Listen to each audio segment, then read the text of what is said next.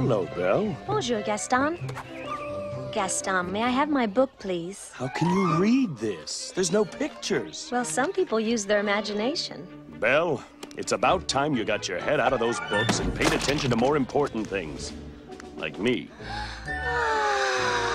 The whole town's talking about it.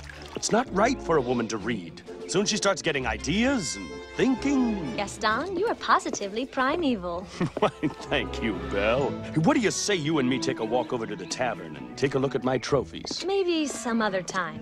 What's wrong with her? She's crazy. He's gorgeous. Please, Gaston, I can't. I have to get home to help my father. Goodbye. That crazy old loon, he needs all the help he can get. Don't talk about my father that way. Yeah, don't talk about her father that way. My father is not crazy. He's a genius.